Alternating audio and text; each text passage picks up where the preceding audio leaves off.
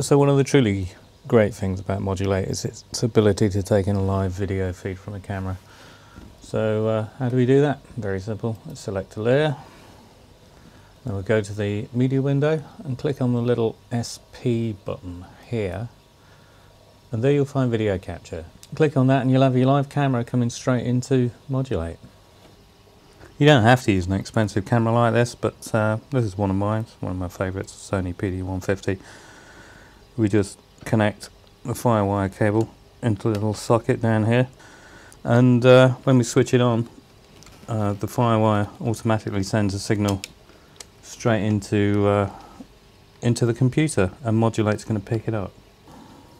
And of course you don't have to use a camcorder. You could use a webcam. You can even use the iSight on the Macintosh there as a video source, and that comes straight into Modul8. And of course, once you've got the camera going, you don't have to use it as a camera. You can switch it to VCR. Any video input that then comes into the camera gets fed straight into Modul8. So you can hook up DVD players, tape decks, any video source that you want, and bring it straight in, and then just throw it into the mix. And of course, the advantage of this, it doesn't take hours and hours preparing footage. You can just pop any old DVD in and it'll be straight into Modul8 and straight up on the screen. So we've connected the camera. Let's just go into preferences and tell Modul8 what to look for. Click here on video capture. Set everything up as high as possible, high quality, source and settings. Because it's a DV PAL camera and we're coming in on the firewire, we're going to set the compression to DV PAL, set it all to best, scan mode, let's set it to progressive.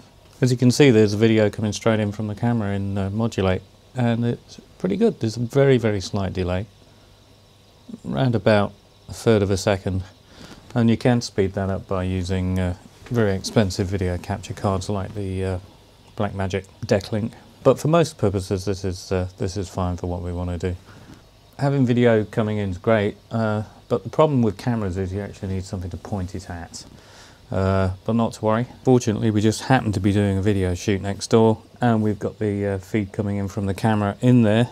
We're shooting it against black background, and we'll take this live camera feed, run it through the digital to analog interface here, and bring it straight into Modul8. I don't think anybody will have any problem watching this for a while. So once we've got our video coming into Modul8, we can treat it just like we would any clips. So very, very straightforward. Let's get the filter module up, and we'll apply some filters to it. Here's one of my favourites. Doesn't come shit with Modul8, but absolutely love it. One of the free frames from Intrinsic, Vampire Death.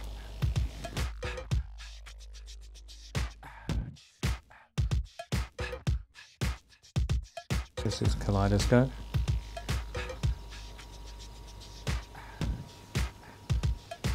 Hatch screen.